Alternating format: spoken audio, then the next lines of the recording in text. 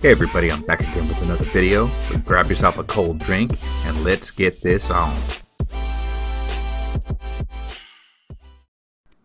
So I launched my Kodi the other day and noticed that I got this message that stated that I should be running the latest version of Kodi. Now, a few weeks back I had loaded the release candidate of 17.1 and apparently they have done some more updates to it.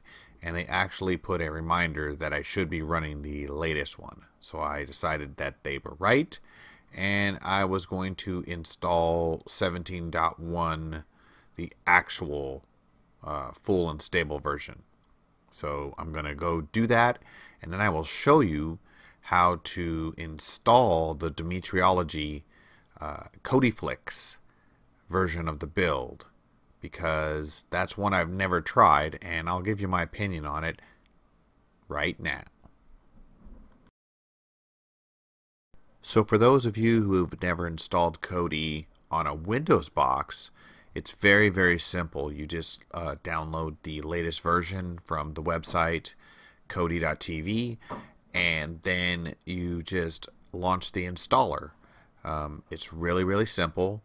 And then you just have to put your add-ons in. Now, since I had had a previous version of Kodi, it already had Exodus and Phoenix TV and all of the other add-ons in there. But for most of you, this is not what it would look like. So I'm going to show you how to install from scratch when you get the Kodi without any add-ons. So first off, you're going to be on your main screen and you're going to see the cog right in the center. You want to press on that and then go to File Manager.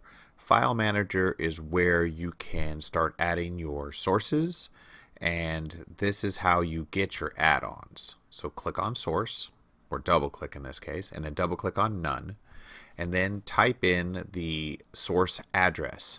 In this case, it's going to be http://dimitrology.com/repo. So I'm going to put that on the screen also in bigger letters just so it's easier to read.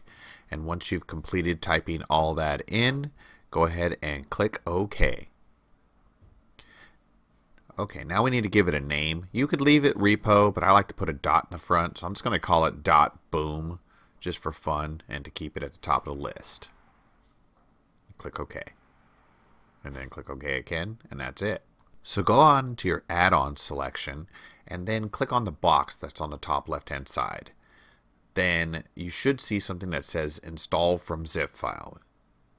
Now you should click on whatever you named the file. In this case I called it .boom.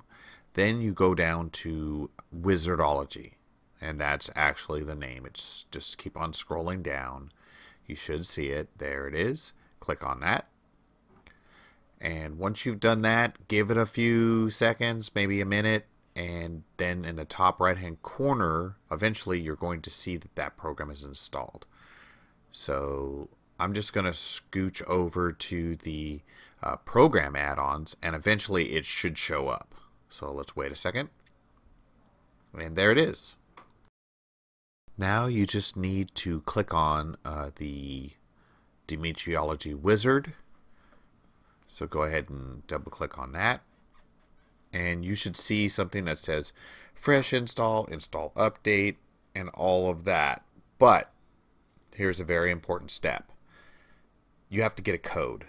So you're going to have to go to a website and see the code. I think they update it every 2 hours so that people can't just try and hack it or use robots or whatever.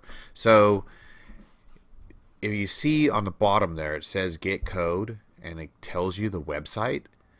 If you don't have a code, it will not let you proceed. So you're going to need to actually go to the website externally and get that code before you can complete whatever build you want to install. And I'm going to show you how to do that right now. Now, don't make the mistake I made. I actually spelled the name wrong. I put an extra I in it. And there is a tricky, sneaky little website out there that's spelled almost exactly the same, but got an I in it. And it will actually have all these links here that it wants you to press on. It'll even say Cody. Don't fall for it. It is not the Dimitrology website. It doesn't look like it. And all of those links are phony. So you don't want to click on those.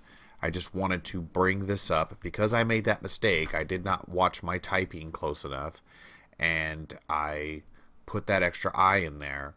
It was just, making me zip around and do pretty much nothing. So now that I showed you the wrong place to go, let me show you the right place.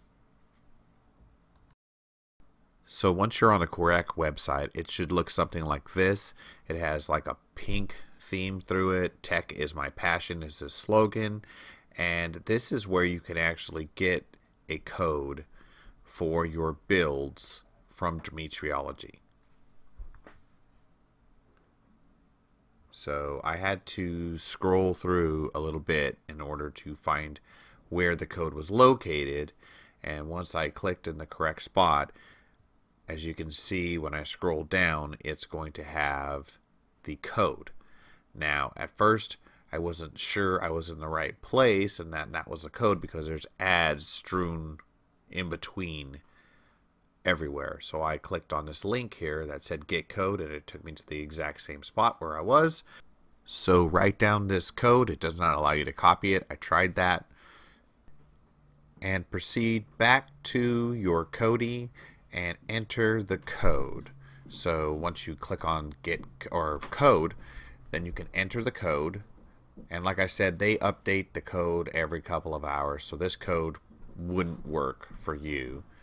And once you put in a correct code, then you back up to the original spot where it says install. So double click on that double dot and install build.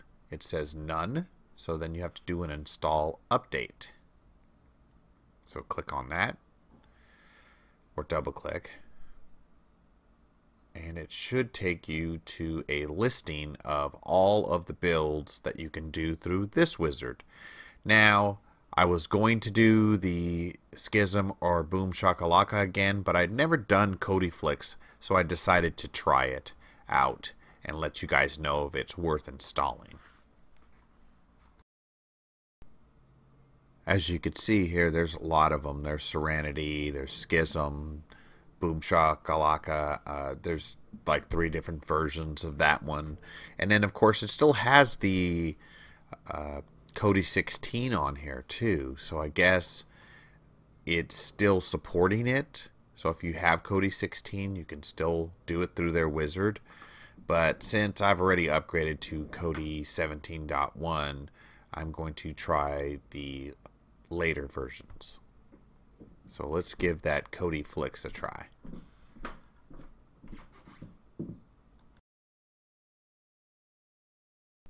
Now when you utilize these wizards, they are going to wipe out any kind of custom things that you've done to your Cody. So don't take this lightly. It will erase stuff. And they will give you warnings before they go and proceed to install. So it's telling you that if you had favorites, if you had things like that, it's going to overwrite them.